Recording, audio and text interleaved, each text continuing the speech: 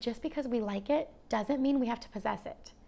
And that way of thinking helped me so much. Welcome back to my channel. If you're new here, my name is Katie and I film videos on minimalism and intentional living and just working towards a more mindful, self-aware life. So I'm going to be sharing with you guys today a few tips to hopefully help you guys let go, declutter, easier and faster. So this one is my favorite, and it is when you are decluttering something or when you're questioning if you want to declutter it or let it go, remove it from the space completely. I did it with several pieces in my home: plants, furniture, rugs, TVs, anything that I'm like, do I want to have this in my home? Or, you know, really just like stressing over if I want to let it go or not. And what this does is when you remove the item from the space and you start picturing the space without the item, then a lot of times, well, first of all, it will lead to decluttering out the piece of furniture. So if you're doing it with a dresser, for instance, you're going to start decluttering out the clothes because you have to remove all the clothes from the dresser. But what this does is it starts to get you into the mindset of having less things in your home. So what I found when I did this is I actually preferred the space without the item in it. So for example, when I removed the dresser from my room to see if I really wanted to get rid of it, I preferred it so much better. It looked so much more open, and I preferred not having a dresser. And so that told me I can let it go. Go through every single item in your house. And this sounds overwhelming, but what I mean by this is not to overlook anything. So a lot of times when we get used to just having something in our house, a piece of furniture, anything really, you kind of just walk past it and you don't really think about it. And you know, we get used to having the big china cabinet with all the stuff in it, but like, are we going through every little corner of our home? Go through every closet, you know, in your car, every drawer, every piece of furniture, anything that is holding on to stuff. Don't overlook something just because you're used to having it there. Just because you like the item doesn't mean you have to keep it. And this one took me a little bit to get, and I was like, I mean, if you like it, why don't you want to keep it then?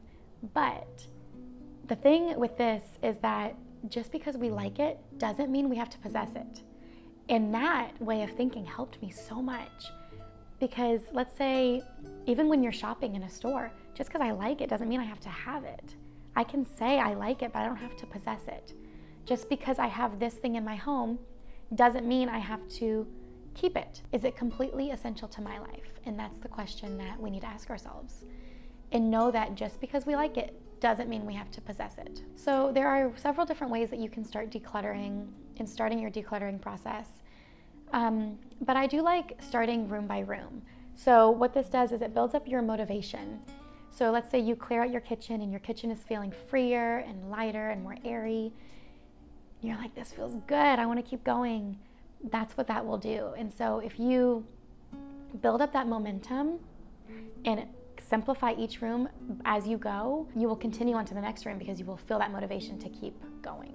If there is anything in your home that is taking up a lot of space or is causing stress or something that you don't really want to store anymore, see if you can possibly do it in a different way that takes up less space. So an example of this would be, I had baby books for each of my kids. And basically it's like a book that you, if you don't have kiddos, you can put like information over each like milestone in their life. So like for birthdays or when they were born or stuff like that. And these books are pretty bulky, especially when you have several kids. And what I do instead of having baby books is I write journals now. And so each of my kids have an individual journal and I write things that they're doing that I'm proud of them for, and simply just to tell them I love them. And what I plan to do with these journals is to give these journals to them when they grow up, and they'll have these little journals that came from mommy.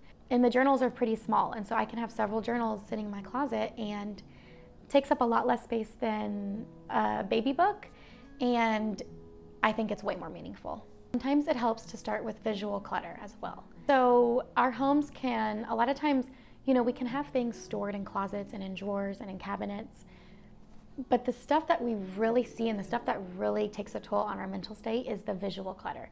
So you walk into a room and there's, you know, paperwork on the countertops, and there's decor on every wall in your home, and there's toys everywhere and it's messy. That stuff wears on us after a while. And so starting with the visual clutter, getting your home completely simplified, so when you come home and it's peaceful and it's easy to pick up and there's not stuff just like feels like the walls are closing in, that will motivate you to keep going. And so of course you can donate or sell your items. I think that a lot of times I've heard that people will hold on to items and store them in their closets or storage units in hopes that it will sell. And if you want to hold on to something in hopes that it's going to sell, then do it if it doesn't stress you out or anything. But holding on to this stuff for months and years, it gives us mental clutter. It just does. And it doesn't matter if it's sitting stored away in a closet and you don't really see it often. When you open up that closet and you have that box there just staring at you and you're like, why hasn't that sold yet? It feels so good to just let it go if it hasn't sold. A tip to help with this situation would be to set yourself a time limit and a price limit. For instance, if your price limit is it has to sell for $20 and it has to sell within a week, then if something doesn't sell for $20 and it doesn't sell within a week, then you can let go of it. And encourage yourself to be consuming any material you're consuming, anything that you're listening to on social media, on YouTube, podcasts. Have it be stuff that is motivating you to be where you want to be and to get you on track to a more simplified and minimalist approach to life and to your home. I want to leave this last note on give yourself some grace. A lot of us did not acquire the stuff in our homes overnight. For most of us, it took years and maybe decades for some of us. I'm coming on here with tips 5.5 years after I started my journey, and I'm still learning. Every day I learn different things. I think it's important to give ourselves some grace and know that it's going to take time to go through everything in our homes, everything in our minds. That's the thing is, for me, minimalism, it was like a snowball effect for me.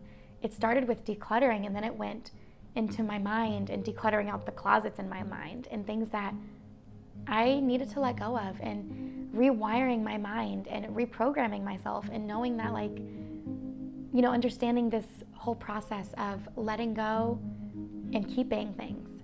And there's a balance of not letting go of too much and not keeping too much.